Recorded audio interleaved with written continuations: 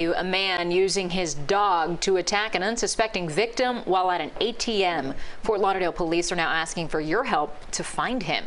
This happened last month in broad daylight. The attack raises the question, how do you protect yourself when withdrawing money from an ATM? CBS 4's Jacqueline Quinn joins us with some things you can do. The victim is at the ATM where he is attempting to make a withdrawal of money.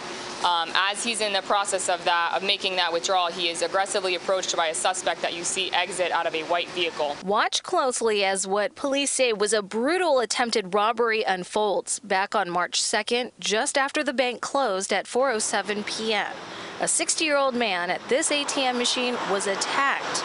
At that point, you see the suspect punch the victim. The victim falls to the floor or to the ground, where the suspect then punches him approximately 13 more times and also orders his dog to attack the victim. Detectives say the dog is considered a deadly weapon in this case.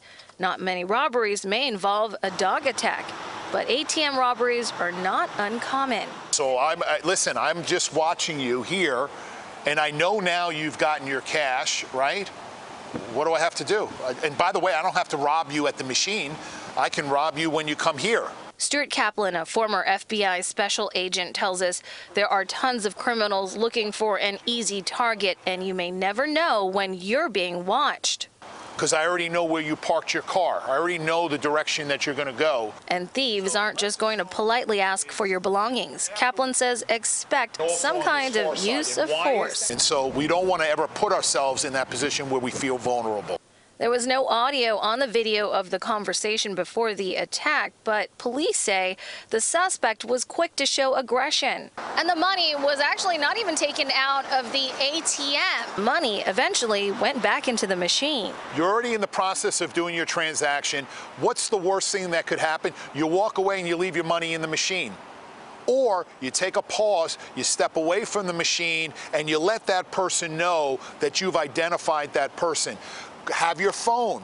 Start dialing 911. If that person starts to advance towards you and you sense a threat, push call. You can also skip ATMs like this. We can go into a supermarket now and buy a stick of gum and get a cash advance using our debit card. Take a look at the pictures again. These are the best photos police could share with us to catch the man and woman they're looking for.